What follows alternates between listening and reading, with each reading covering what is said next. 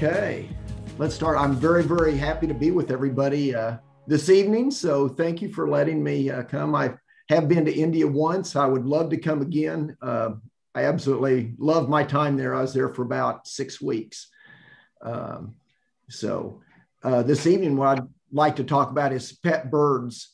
And again, my practice is dogs and cats and a lot of small animals, but we also do a lot of exotic animals and birds, reptiles and rabbits, chickens, and pet birds.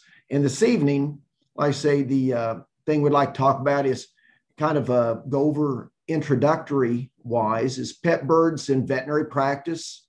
Which ones do we see? And also, how do we keep the birds in what kind of cages, and how do we keep them happy and what they call enrichment, keep them busy so they don't get bored? What kind of diets do we feed? And also some of the procedures like clipping the nails, clipping their wings, taking care of their beaks. And some people want to do a lot with birds, and some people want to do just a little bit with birds. But these are things that you can do even if you don't want to do complicated things. So with that, the first thing is, what kind of birds do we see? And generally, there's what they call citizen birds. Now, these are called hookbills, and they're macaws and parrots, conures, budgerigars, which in the United States, a lot of times we call parakeets. And then also there's the passerine birds, which are songbirds. And these are canaries and finches and the smaller birds. And this is a blue and gold macaw. And this is one of the bigger birds. What you find is this is a very loud bird and a very powerful bird, and not a good bird for an apartment because your neighbors are going to be upset at you for the screaming. But these birds will quite often live to 50 years old. And I know one bird that was over 100 years old. So they live for a long time. We also get into the smaller birds. These are the budgerigars from Australia. And again, sometimes in the United States, we call them parakeets. And they are small birds. The males can talk, and they're very pleasant. They live for around 10 years. So they have a nice lifespan, and they are very good for apartments and very nice for people to own. We get into this is an African gray parrot, but you get into parrots, you get into, and there's a lot of different types, African grays. There's double yellowhead Amazon parrots from South America. Again, these are the middle-sized birds, but if they bite you, there's a good bite there. This is a galah, which is a cockatoo from Australia. It's a rose-breasted cockatoo, or like I say, they call them a galah over there. They are very sweet. They want a lot of attention. They're very, very sweet birds. And there's a lot of different types of cockatoos. We get into, this is a cockatiel, and it's a smaller bird. Again, lives about 15 to 20 years. Very good in pets and very nice birds. And quite often, probably one of the most popular birds in the United States. We can tell that this one is a male because you'll notice the orange patch on the cheek here on the boys is very dark orange, and on the girls is very light orange. So that's one of the small things you can tell on cockatiels. On most of the birds, you cannot tell whether they're boys or girls without having to check DNA sexing and things like that. This is a passerine bird. This is a canary. Notice the small beak compared to the hooked beak here. But the small beak, these are very small birds. They usually live about 6 or 7 years. They eat small seed, and they sing very pretty. So they're nice. Again, here's a zebra finch, and they're very, very small birds. And people like to keep them in cages, and they just make cute sounds, but they are not the birds that are going to have a relationship with you. This is called Forshaw's Parrots of the World. It is an excellent book for having different pictures of the parrots and the macaws and the big birds in it. And I have this in my practice because sometimes they'll bring a bird in and the people don't know what kind of bird they have. And sometimes, even if I haven't seen one for a long time, I have to go look it up also. But it's an inexpensive book. It's been there for a long time, been out. So it is a very good book to have on the shelf sometimes for identification.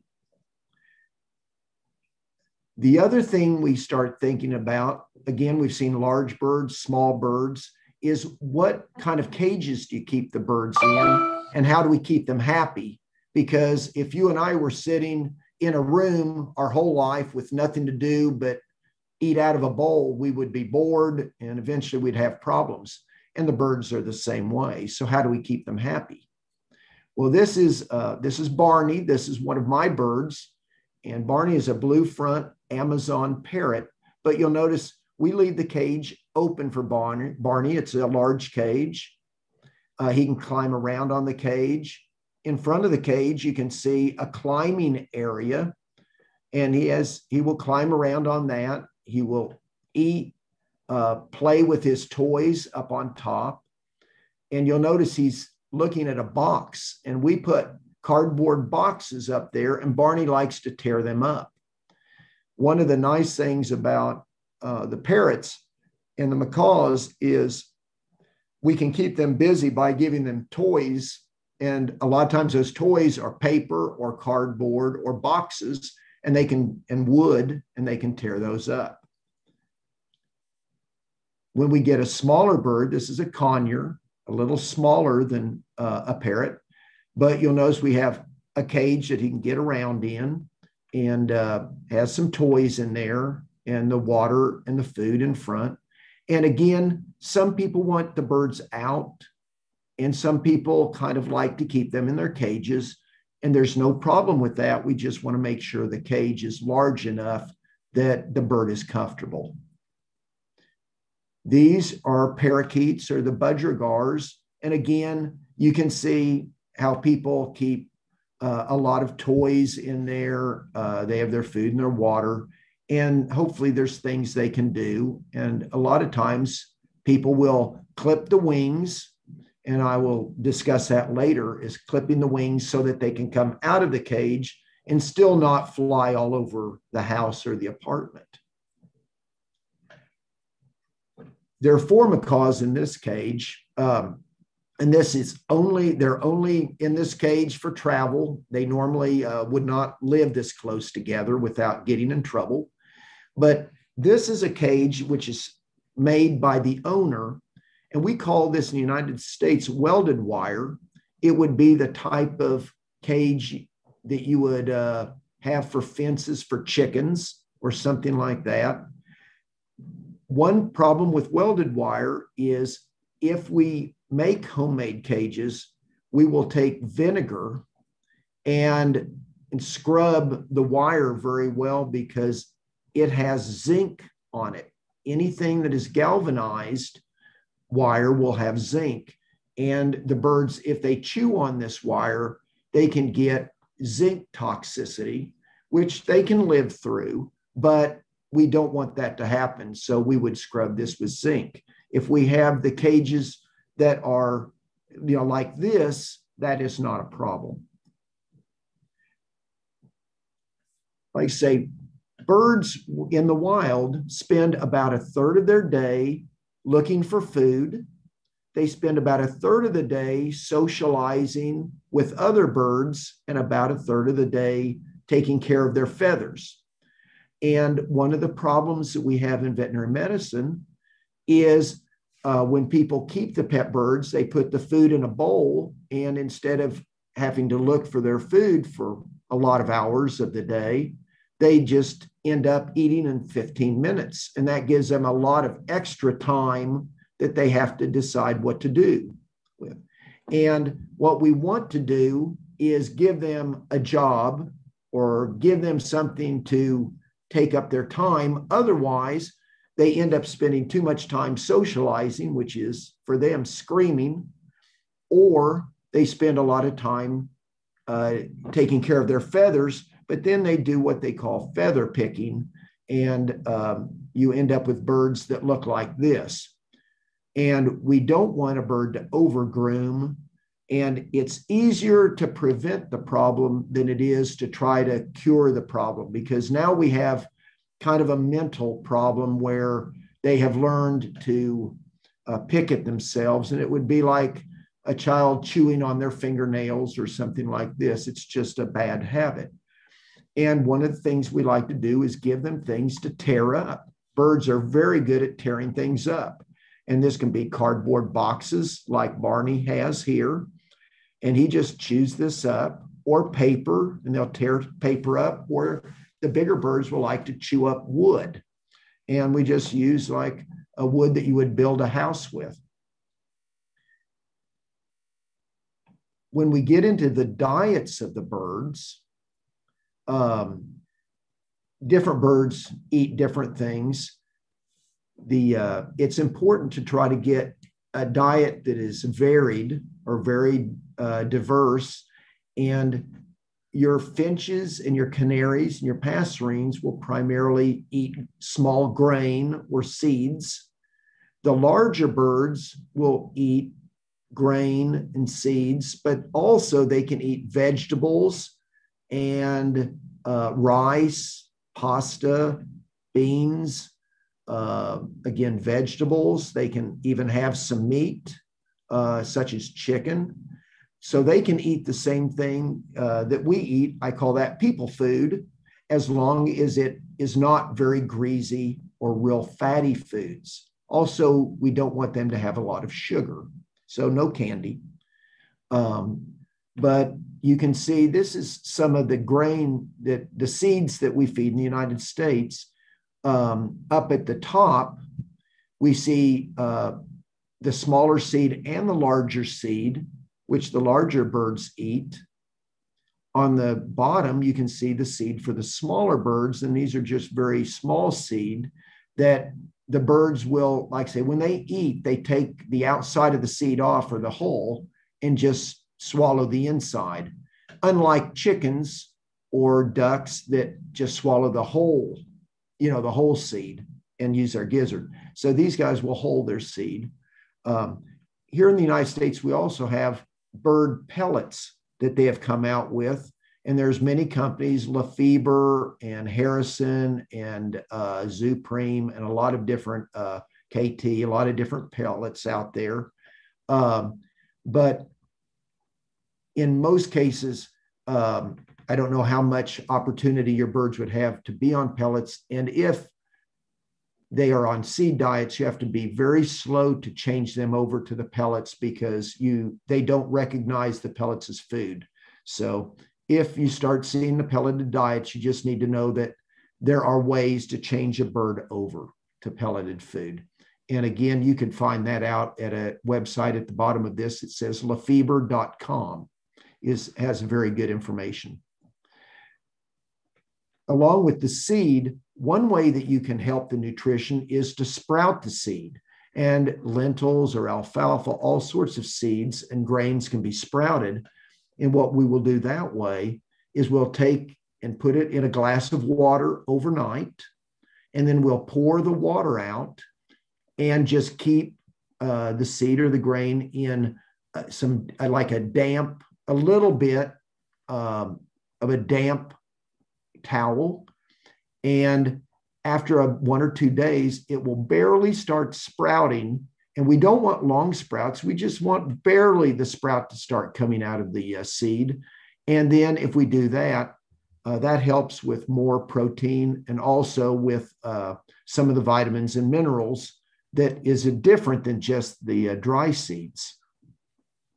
And again, fruits and vegetables can be given to birds. And generally, I have clients that when they eat dinner at night, the bird is on the table eating off of its own plate, eating the same thing the owners are eating. So some birds, again, we want a very varied diet, just like we feed our children. We want fruits and vegetables and, different, breads and different things like this. So we do the same thing for the birds. And the small birds usually will eat a little bit of a leafy green, but mainly they will eat grains and seed. Always find out what the breeder or where they bought the bird, where they were, what they were feeding. And a lot of times I will use that to help my judgment on what to tell the people to continue feeding. When we get into taking care of the birds, some people want to do a lot of medicine and some people want to do very little medicine, but everybody should know how to clip wings and clip nails and take care of beaks. So these are procedures that, first of all, you need to know how to hold the bird. Then we need to know how to do the medicine on the bird. And again, later on, we will talk about in different talks, antibiotics and other problems that birds have and what we do about that. But this is just a simple husbandry and the management right now. But when I am clipping toenails and the wings of birds and beaks, you do not need a lot of equipment. So this is not something you need to pay a lot of money to get new things for. What I like to do is for nails, just right here in the very center, I like to use human fingernail clippers. Work very, very well. And then also I will have, let's see, I will also use for the wings a pair of scissors, and nail clippers sometimes work nicely because sometimes scissors kind of slide off the feather a little bit. And with these clippers, they kind of clip onto the feather, but that's the only reason I use those. And then at the very top, we always want to have something like a blood stopping powder, or what I use here is a liquid clotosol. But bird toenails are like dog toenails and cat toenails, where if you cut them too far, they will bleed.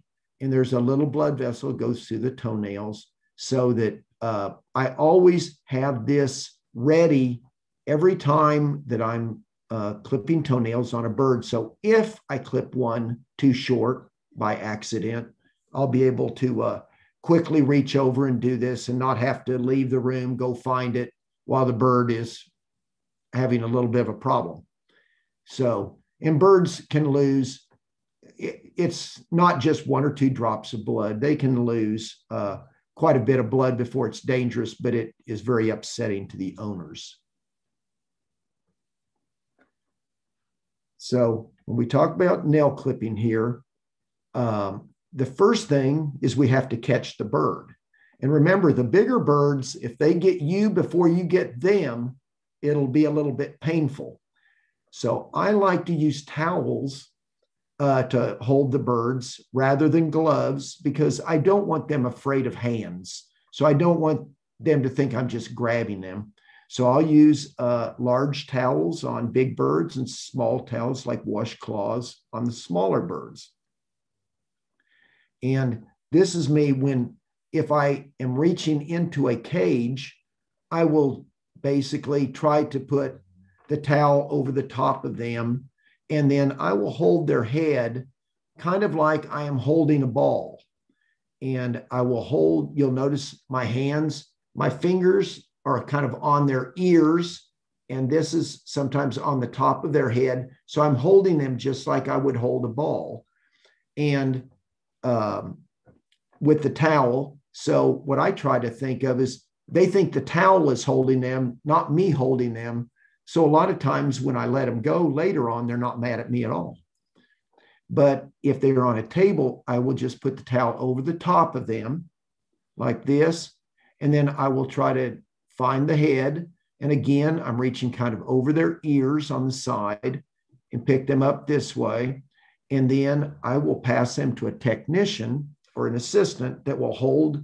You can see how we're holding the bird's head. And then we will also hold the feet. And what I do there is I have my fingers like this, and the 2 feet go between my fingers, and then I just hold them down like this, just like that. And when I do that, that way I can now examine the bird. I can clip the nails. I can clip the wings. I can do anything I want, but this is the safest way to hold a bigger bird.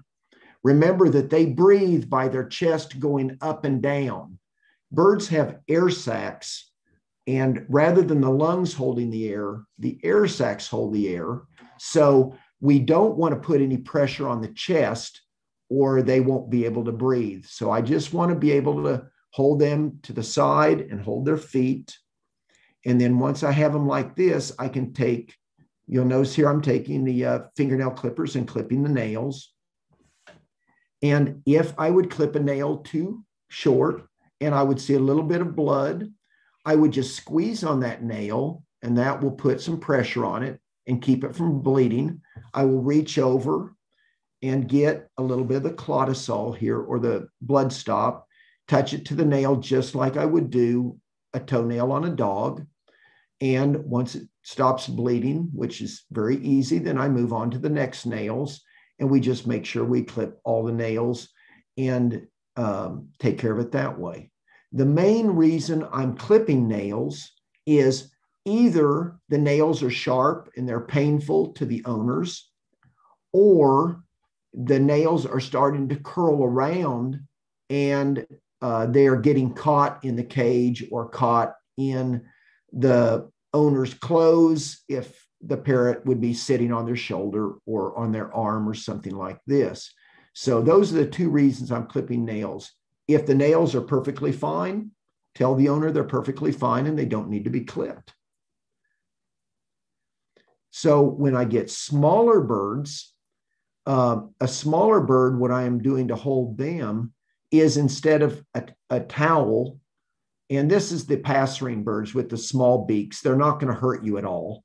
And what I do with those is I just cage them in my hand. I don't want to squeeze them because I want their chest to go up and down so they can breathe, but I will just cage them in my hand. And you'll notice that's what I'm doing here. And then I can pull their feet kind of through my fingers, and then I can clip their toenails that way. Or I can have an assistant do the same thing, and then I can clip the toenails. One nice trick with small birds, whether they be finches or canaries or budgerigars, the smaller ones, is sometimes when you reach into their cage, they get very, very scared and they fly around, and we don't want them to get too excited and hurt themselves. And so what I will do is turn out the lights so it's dark in the room, and birds don't like to fly in the dark. So I can then take a little flashlight, or actually my cell phone flashlight, and I will turn it on, kind of see where they are. And then once I see where they are, I'll turn it off and just kind of reach in there where they were. And usually I can just pick them up very gently and bring them out, turn on the light. And the owners are very impressed that we know how to do this. And you get the bird without getting them real excited. If you'll look at this bird's nails here, you can see how they really curl around.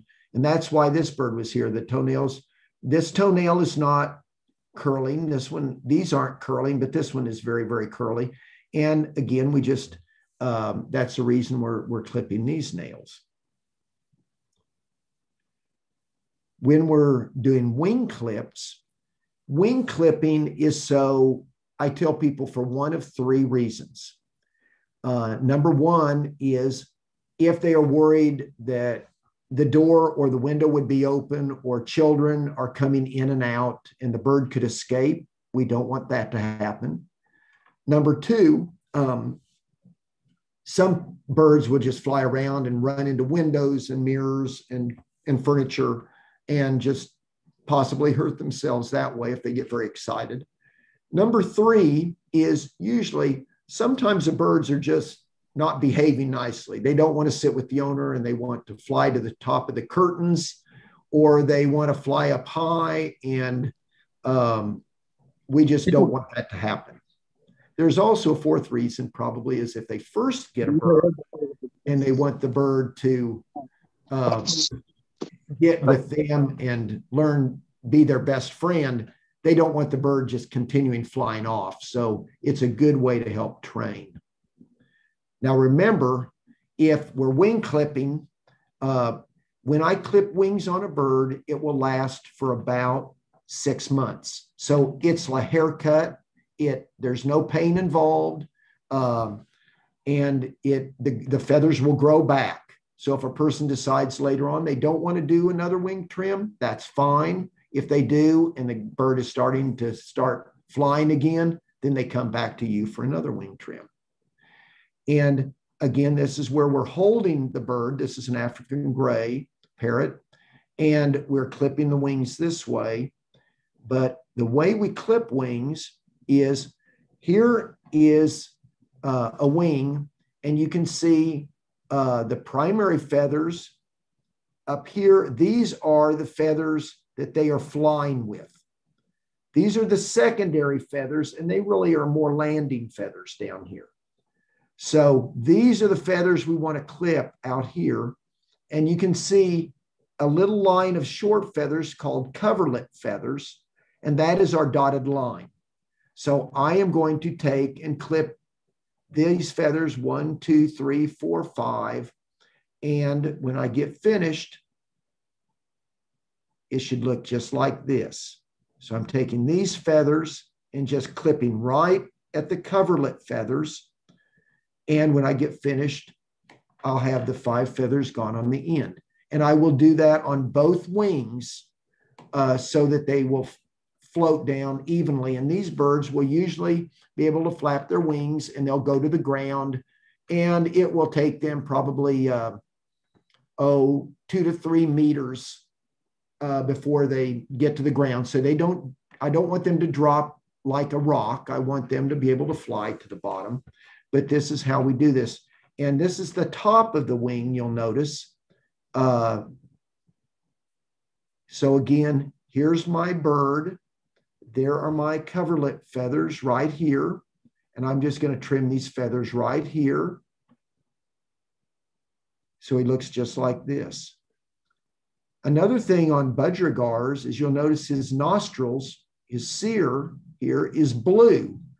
And on budgerigars, in most cases, if the cere is blue, it is a boy. If it is pink, it is a girl.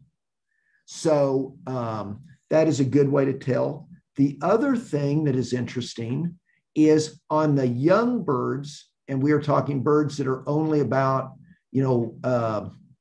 less than 3 or 4 months old, these stripes will go all the way down to their nose. And as they get older, the stripes start going back. And I can tell that this is an adult bird and not a baby because of the forehead. And that's just a small little things that you learn about birds. But here is a bird, a parrot, and you'll notice the last 2 feathers have been left long. And I don't like to do this. And the reason I don't like to do this is quite often they can fly with the end 2 feathers left. So what we used to do a long time ago, what I used to do is leave 2 feathers and then cut 5 feathers.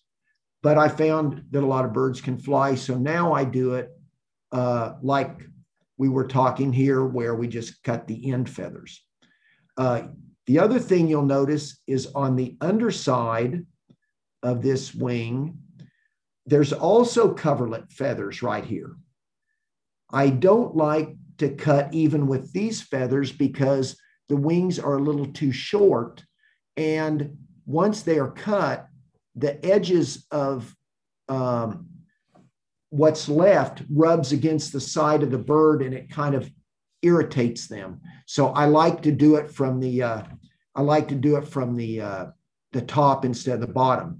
Also, you notice the person that clipped this wing left it too long. This bird would be able to fly with these feathers like this. So, like I said, that's how I like to do the wing trims that way. Now, this is called a blood feather. This is a new feather that is growing in. And the situation here is this, where it shows B, is there's blood in that feather. So if you cut the feather at that point, this will bleed, and we don't want that. So I always have to make sure if there's a new feather coming out, I cut it beyond the blue area, just where I have the A right here. So I want to cut the feather out here and it will not bleed, but if I cut it in here, it will bleed. So, and if I would have a feather that does start bleeding, sometimes, and we'll talk about it next time, I will hold the wing just at the base of the wing and take a pair of hemostats or pliers and gently pull the feather out and kind of just hold where it was hooking into the wing. It will stop bleeding and a new feather will start growing back, and they will have a new feather in about 6 weeks. But it's best not to, we just really don't want to make that mistake and cut these blood feathers. So like I said, that's something that if they have one of those, we just either skip that feather or just trim it a little bit and go that route. On beak care, remember on the nails, we're clipping nails because they are either too sharp or too long or curling around and getting caught in things. If I'm trimming the wing, I'm trimming the wings because I don't want the bird to be able to fly all around, and I want them a little more dependent on us. If I always tell people that sometimes I want to take their car keys away.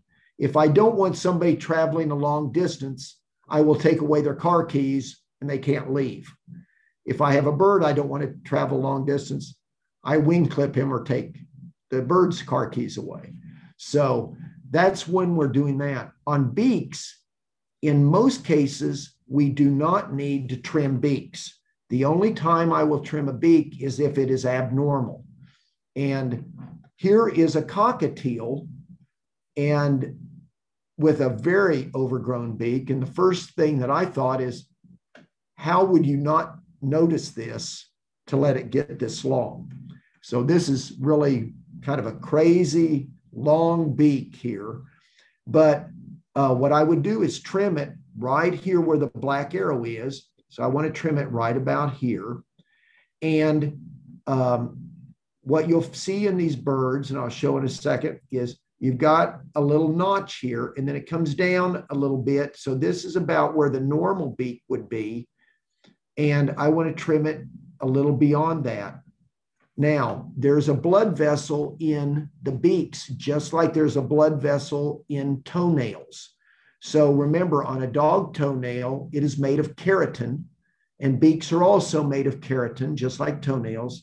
And there is a blood vessel through the middle of it. So if you cut this too short, you will get some bleeding, and we would take the bleeding powder or the clotosol and stop that bleeding. And it's not a problem, but it's best if you don't do that. In the fact that a lot of birds with beak problems will have to be trimmed regularly. If in doubt, leave it a little bit long. So if we look at this again, here you can see this long beak on this parakeet, and it never should have been allowed to get this long. But sometimes people don't think. And we just try to be as kind to them as we can and hope that they don't do it again. But here are my toenail clippers, and I will clip this beak like this. And quite often after we do this, I will take like a fingernail file like a person would use on their fingers. And you can sometimes smooth it a little bit with a fingernail file. Here's a macaw who has a longer beak, and this bird has to come to me about once a year. and have the beak trimmed. And you'll notice he can still eat. There's no problem with eating. This is annoying, but he can still get food in his mouth. But we really don't want the beak this long. And so I see my little notch here. I'm going to come down, and sometimes what I'll do is trim it here and then slowly start trimming back a little bit. But I'm going to trim it right about that area. So this is the beak before, that's the beak after. And you can see how much distance I've left. Like I said, that's beforehand. And this is after. You will also notice on these beaks that sometimes they will layer. See a little ridge right there. And keratin, it's like fingernails where there's kind of layers. That's not a problem. That's totally normal to have layers. So that's the trimmed beak. Some of these birds have very, very heavy beaks. This is a bird that has to come in. It is a problem with the beak. And this beak is very hard because you can see that it's very, very thick. And I am going to trim this beak so the bird can eat and be comfortable. I am not making this bird perfect.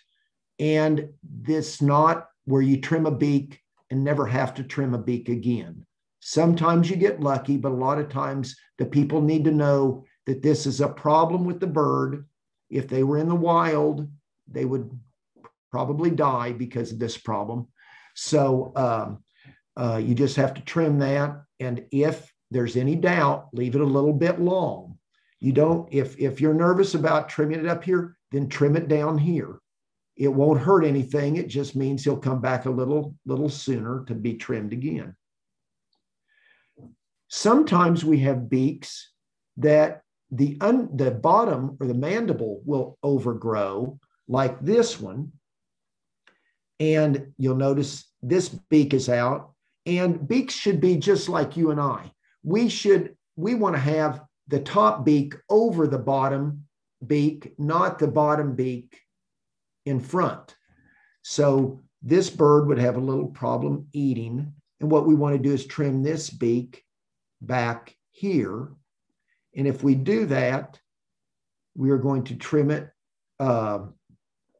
Like I said, there's the beak before, and it's sticking out. I want to trim it so it's behind the beak, and there's the beak afterwards.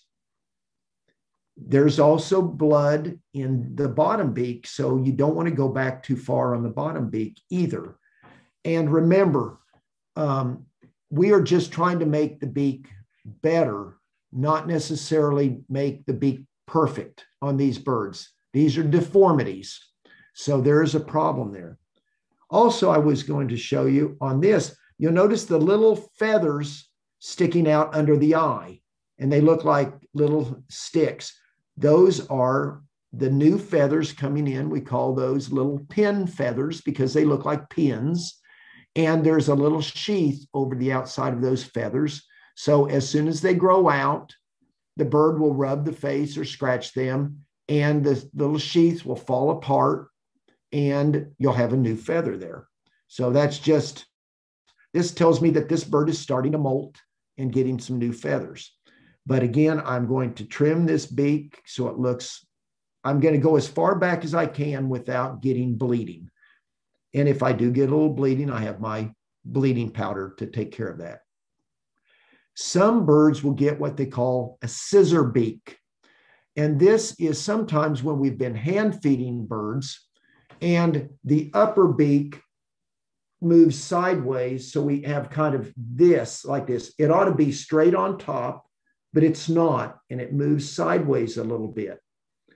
And the problem with that is as it moves sideways, sometimes this side will grow up higher, and you get a bird that all of a sudden their beak kind of knocks against the bottom beak, and they can't do their typical beak movement. So if that mandible gets longer, what we would do is just trim it on this side so it matches this side. And these birds, like I said, can still eat, and they do well, but they usually have to be trimmed every so often. to make sure that they are that they do well. This is one that has a very bad scissor beak deformity, but you see where the bottom beak or the mandible is coming very far sideways, and the upper beak is overgrown, but the big problem is the lower beak. So what we do is we trim that lower beak where the blue line is, right about here. I am not going to make it perfect. I'm just trying to make it so the bird can eat better. And then if I need to trim the upper beak a little bit, then I can trim the upper beak. This is a bird that we just want to make sure can live a nice life and be able to eat comfortably. We are not going to make this a perfect bird. So that's something the owners need to know, is they will need to be coming back to have this done again. Sometimes you'll get birds. This is a bird where a larger bird at the house with the family bit off this bird's beak. And you can see where the whole beak is gone. Here's the nostrils right on top, but there ought to be a big long beak right here, and it's just gone. This bird can eat. Sometimes we have to have small food and sometimes soft food, you know, what I call people food, chopped up so it can eat, but it can live. But sometimes the lower beak will grow too long because there's no upper beak to keep it worn down. So sometimes we'll need to trim this beak, you know, down there. But if this does happen, they can live. When we're trimming beaks, we're trimming them longer so that there's still a growth plate. There's two growth plates on the side of the upper beak and at the very tip. If you go past those growth plates, the beak will not grow again. And this is what happened on this bird. And so we just, when that happened, we kept it very clean. And in one of the future lectures, I will show what can happen to birds when they get their beaks chewed off. But this bird is a very sweet bird, and does very well. If a person really wants to look at a lot of videos on different birds and exotics, everything from surgery to taking care of birds, there's a very good site called lefebre.com. This is a company that makes bird pellets in the United States and around the world, but either lefebre.com or lefebre.com/vet. And you can look at different videos. It's free. It's not a problem. And also, like I say, I was president of the Association of Avian Veterinarians. This is an international group, international organization, and you can get on their website at aav.org and either join the association, or there's some videos and some materials on that website. So these are very, very good sites to go to. If you just have some time that you want to look at some different procedures. And with that, I would say, are there any questions? And also know that if you do have questions later on, you can contact Dr. Dixon at the VetNet Foundation at gmail.com. But with that being said, I don't know if Dr. Dixon has any, if there's any questions or not. Again, I hope to be doing this another couple of times, and we'll go into different procedures and different diseases and how to take care of broken bones and things like that. So, anything? Yeah, there are some questions in the chat box. Okay. So can I read for this? Yes, please. How is a mirror placed in cage of single bird as an enrichment? Yes, you can put mirrors in the cages of the birds. And sometimes the smaller birds like to see the other bird, and they will actually think it's another bird. Some like the mirrors, some don't. What is funny is sometimes the bird will, if they start regurgitating or vomiting on the mirror, regurgitating on the mirror, that is a sign of being in love. So sometimes I will have birds that actually think that the bird in the mirror is their mate. So if that starts happening, sometimes you want to take it out, but it never hurts to try putting a small mirror in there for the birds to keep them company. Okay, one more question is there. I mean, so many questions are there. Please, sorry. Okay. What is the best way to break the feather picking habit? I heard about red palm oil. How much and how to give? It is very hard. This is a mental problem. Sometimes picking can be because of parasites and or disease. A lot of times, if they're all by themselves with nothing to do, they will start picking their feathers. In the United States, and I will talk about this in a future lecture also, my favorite is what we call haloperidol, or Halidol is a medication, and it is an anti-anxiety medication that can be given to birds. Again, one of the problems with medications on birds is trying to get the bird to take the medicine, because sometimes it stresses the bird more taking the medicine than it does being in the cage. So we have to be careful about that. The other thing that we use is sometimes we can use a little melatonin, which is over the counter here in the United States, but melatonin, and we will use 3 milligrams of melatonin tablet in 8 ounces of water, which would be about 240 milliliters of water. So 3 milligrams for every 240 milliliters of water, drinking water. And sometimes that will calm them down a little bit. We usually don't use, you can use Elizabethan collars, which I will go over later, which are the big collars that come over their neck to keep them from hurting themselves. We usually don't use too much oil on the birds just because of the fact that it makes them greasy and doesn't help.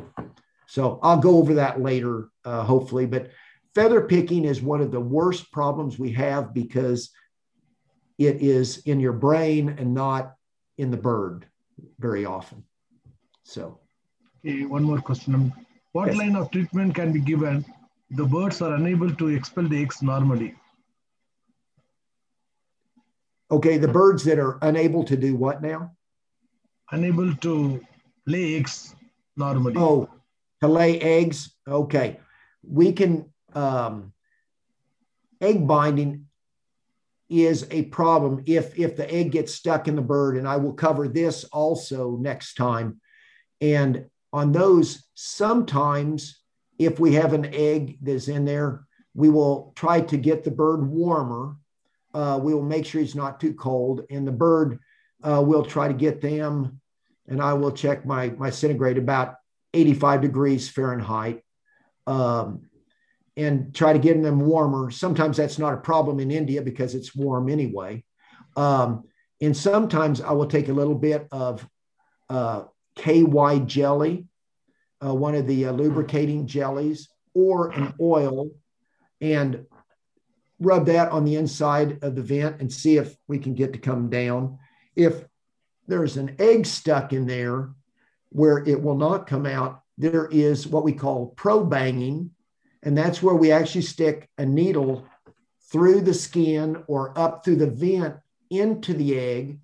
We pull out the inside of the yolk and the inside of the egg, squash the egg, and let them pass it that way.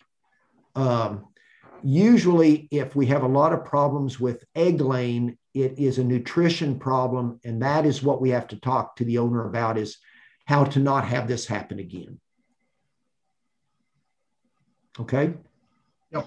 Can you feed them too much pasta and bread? Yes. We want everything balanced. So birds, I always tell people, most of the big birds think they are Italian. They love pasta. And, but we want to make sure, just like with people, you need to have the right amount of protein, the right amount of carbohydrates and vegetables and fruit. So everything needs to be balanced so they can have pasta, but that's not the only thing they get. We need to make sure that they get a lot of different things, but that is a good part of their diet. One of the things a lot of times that we used to feed a long time ago, which was called Cray's diet, which from a Dr. Cray in California in the United States, and he would make up cooked rice and beans. And a lot of the birds will do well with rice and beans. You get protein in the beans and the rice, you get carbohydrates, and that works well. So yes, pasta is good, but not only pasta. And bread, very minimal bread. We don't want to give them a lot of bread because it doesn't have the nutrition that we want. Okay. What foods are toxic to birds? What is that again? What all the foods are toxic to the birds? Generally, we need to be careful about avocado. Seems avocado, the green fruit can cause heart problems in birds. We have to be careful with that. We don't want a lot of raw onion or raw garlics. Generally, most of the food that is okay with us is going to be okay with them. So if people can eat it, the birds will be able to eat it. And really the only thing that I watch on the birds is avocado or raw onions or garlic. They can eat the hot peppers. Birds love hot things. We have Mexican peppers in the United States and they're hot. They are nothing like Indian peppers. You really know what hot is. I learned a new experience for hot when I was in India. But a lot of times the birds will like peppers, and if they do, that is fine. It won't hurt them. And sour things do not hurt them. So I tell people, I don't want to give the birds sugar. I don't want to give them caffeine, like in coffee. I don't want to give them greasy fried things because they don't need the grease and a lot of oil. And I don't give them avocado. And if you stand with that, if you can eat it, the bird can probably eat it. Okay. What are the anti-bleeding drugs used in birds for minor injuries? What we'll do is on a lot of the birds, if I have again, I used what they call clotosol, is a liquid to stop bleeding. There are the bleeding powders, and it's ferric. I can't remember the actual name of the powder, but it's the same powder that you would use on toenails of birds, on dogs, and any animal. We used to have, for men that used to shave, we had what they call styptic pencils. And if you cut yourself with a razor, you would hold a little thing there to stop the bleeding. Those can be used. That may be available there. If the other thing that you can always use is if somebody is at home and we get a cut, I will take some flour or some cornstarch and I can push flour against it. And a lot of times that will stop the bleeding. And you can, if you need to, you can use some flour. Also a little gentle pressure against it, just like any other cut. If you hold a pressure against it, that will help until the platelets come and help the clotting. Okay. Did that work? Please tell some of the ailments of birds and remedies. Okay. And that's what we're going to go over the next 2 times is going to be, there's a lot of different diseases that are out there. What I am finding with bird medicine is a lot of the problems can be prevented rather than needed to be treated. It's just like chickens. When people have chickens, if you have sick chickens, you want to keep the healthy chickens away from the sick ones so they don't get sick. And a lot of times the sick chickens, there could have been something to prevent that. So we'll go over that, but also there's bacterial and viral infections in birds.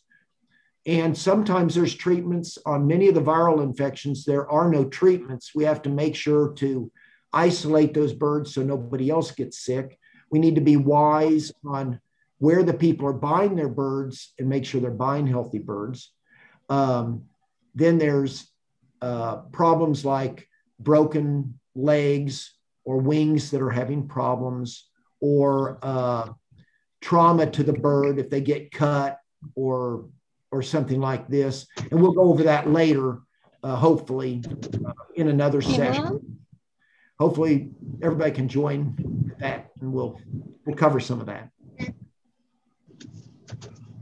How to clip the beak? Which instrument? Nail cutter.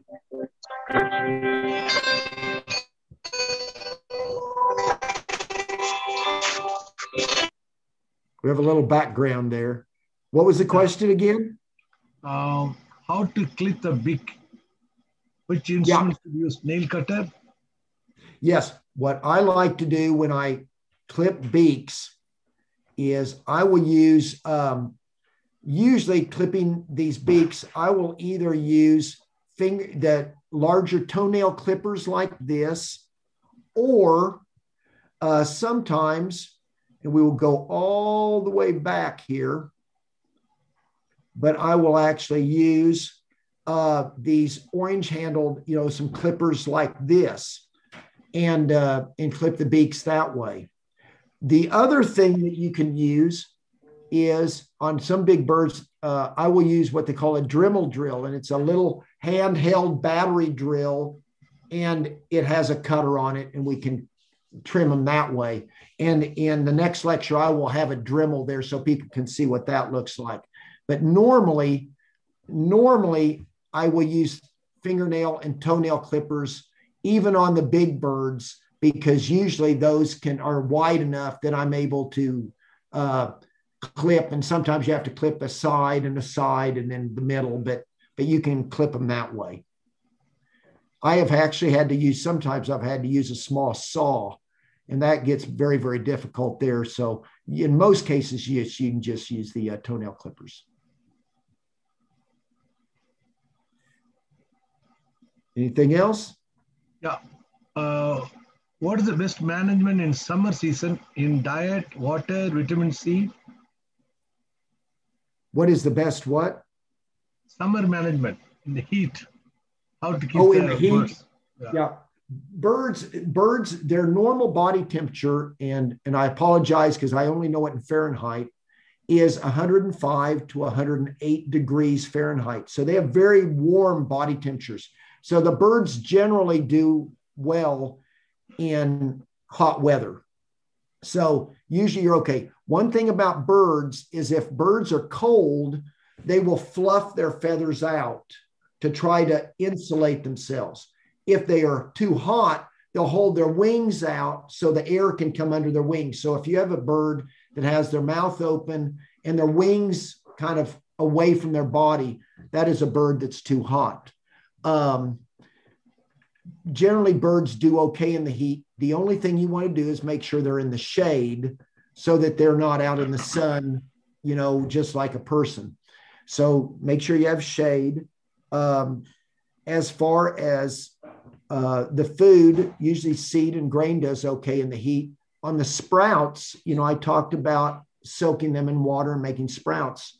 Sprouts can get mold and mildew on those, so they can get rotten. So those have to be kept cool, like in a refrigerator or something, as far as that goes. But like I say, the birds generally will do well with heat as long as they're in the shade.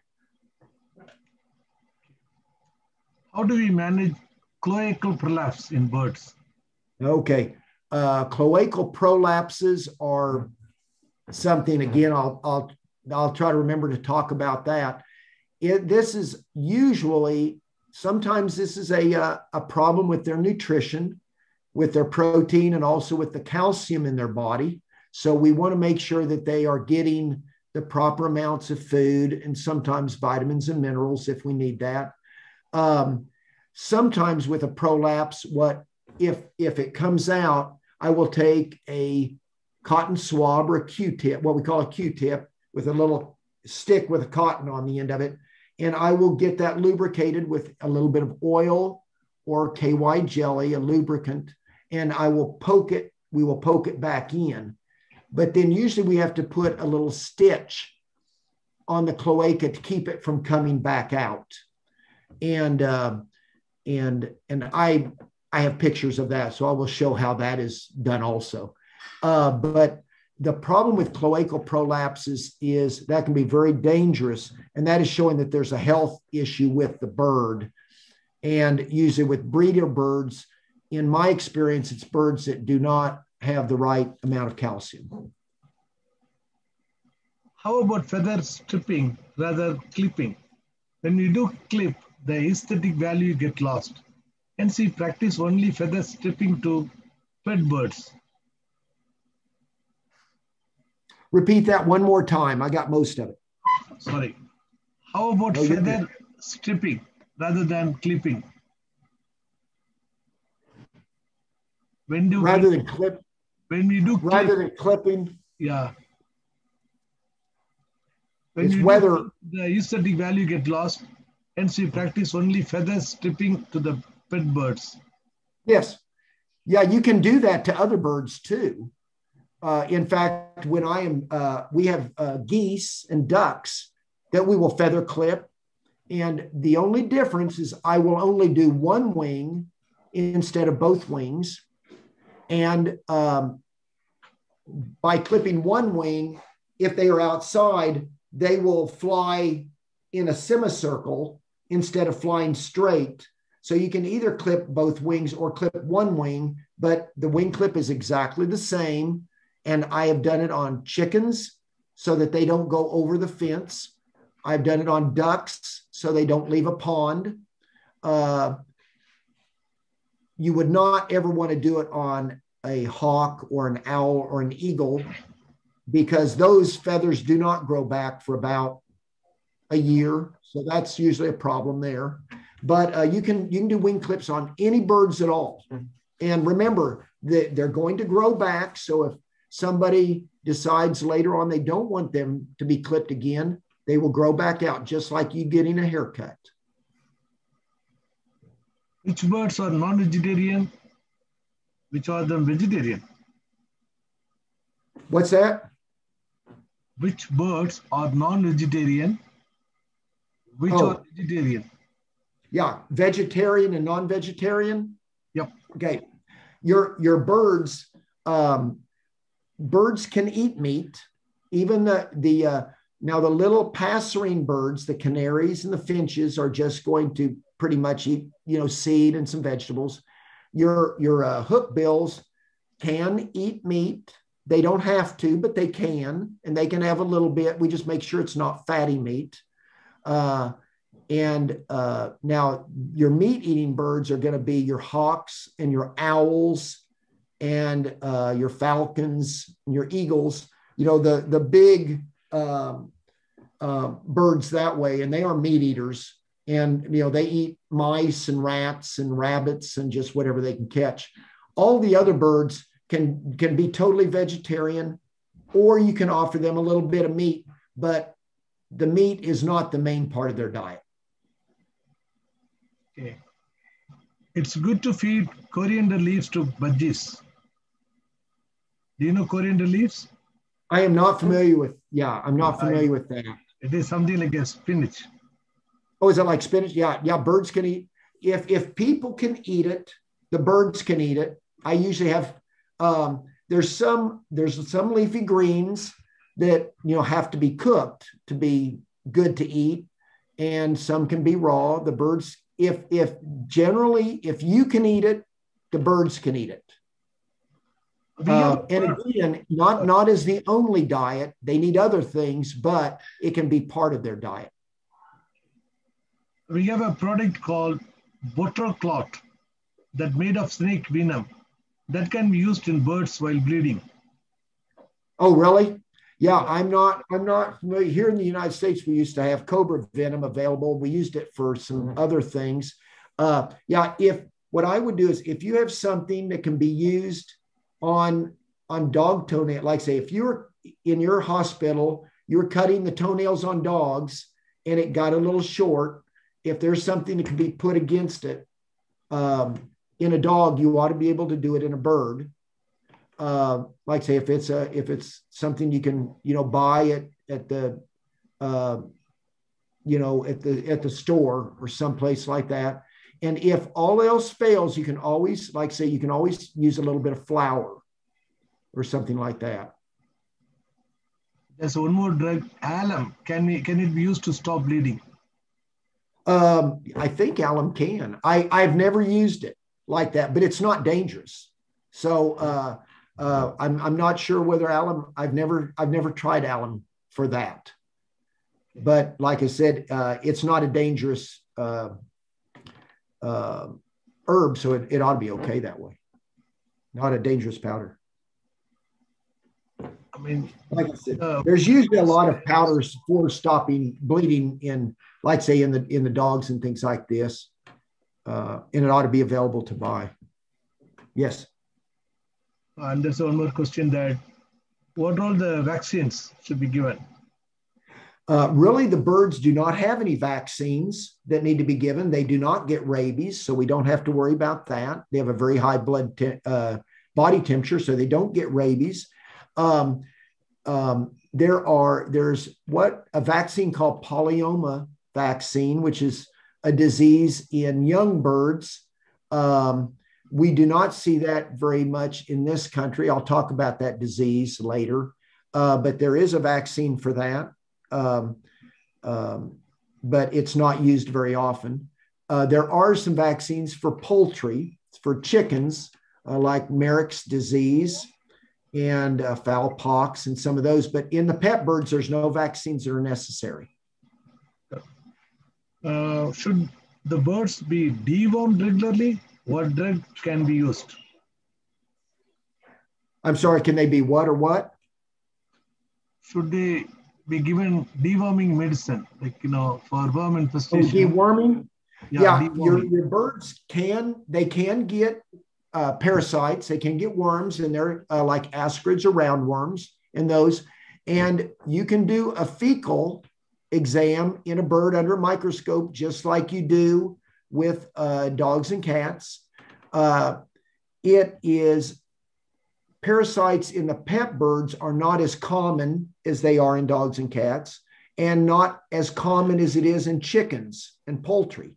But if we do have parasites in birds, we can use like pyranosyl pamoate is one of the dewormers.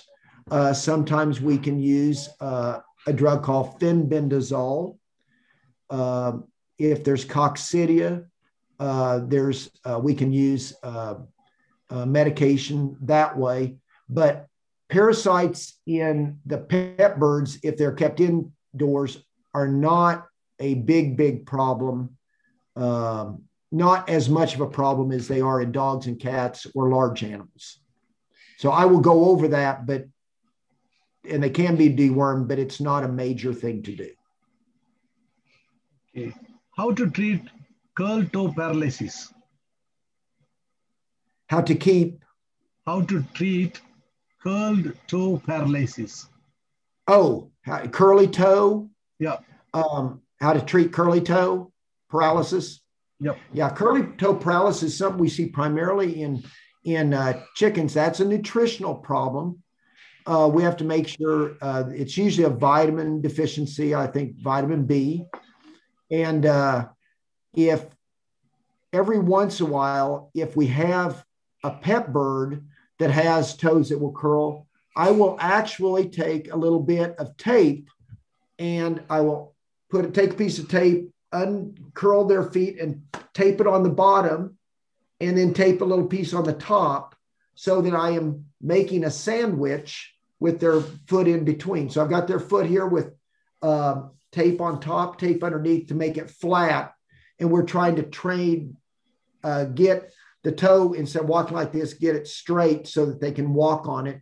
And I will leave it that way for about a week, and then take the tape off and see how they're doing. But if we have curly toe paralysis, is usually in very, very young birds, and it's nutrition. If it's in older birds, it is usually an injury, such as a leg injury up in the hip area. And if that's the case, then I will use the tape, and I'll show everybody next time how to put the tape on. Okay. What are the reasons behind vomiting in parrots and the respective line of treatment? Okay. You can get, the birds will actually what we call regurgitate rather than vomit, because they have the food in their crop. They have crops here that they'll store the food, and they will throw it up. And they can either throw it up because if it can be an irritant where they ate something that just doesn't agree with them and it's burning or causing some problem, they'll throw it up that way. Number two is most of the problems with regurgitating birds is an intestinal problem. So it's not it's not up here. It's actually down in the stomach and the intestines. And we usually have to treat with antibiotics for that to stop that vomiting. And it's just like if a dog swallowed a ball and the food can't go through and the dog starts vomiting, the same thing can happen to birds. And we'll go over antibiotics on what to use for that. So it can be either an intestinal problem or an irritant problem, or some birds will vomit when they are in love with you. So if you have a pet bird that wants you to be their mate, be their other bird, it's real common for the bird to throw up on you. Or sometimes, like I said, they can throw up or regurgitate on the mirror. And that is, they are in love. The way you can tell that is the bird is totally happy, healthy, no problems, eating well, everything's fine. And it only throws up when it's with the owner. Well, I have people and they'll say, my bird is vomiting. And I say, is it when you're with them or not with them? I said, well, I'm always with them when they vomit. I said, is the bird looking at you and on your shoulder? I said, yeah, they always vomit on my shoulder. I said, your bird is in love. He loves you. So it's not a problem, but it's a nice thing for birds to do, I guess. So those are the three ways the three vomiting that I see is either it can be bacterial or it can be something causing an irritation that we need it to just get out of the body, or it can be in love. One of those three usually. There's one comment about this. When Dr. Anil said that tincture benzoin can be given, but very painful, so it's not used. Okay, what is that, on the toenails, you mean? Tincture benzoin. Oh, yeah. It's and I don't use that. Yeah, it wouldn't be comfortable. Yeah. Yeah, that's I think that's a question. A lot of thanks, appreciation is there. You can stop sharing, then we can see each other. Okay. Are we finished with the meeting? Yeah, just one second. Just stop sharing, then I can. Okay. There are no more questions there. There we go. Yep. There we go. There's a lot of appreciation for you for the presentation. So there is one more comment is there. Potassium permanganate can be used. Do you know potassium permanganate? I'm not catching that. I'm sorry. It's a kind of a antiseptic drug.